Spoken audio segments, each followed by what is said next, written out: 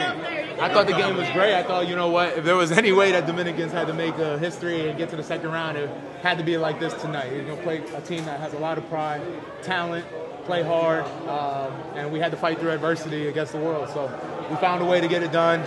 I'm just so proud of all of us for finding a way to stay composed, stay focused, and get a win. What about facing Serbia, number 6 in the world in the second round?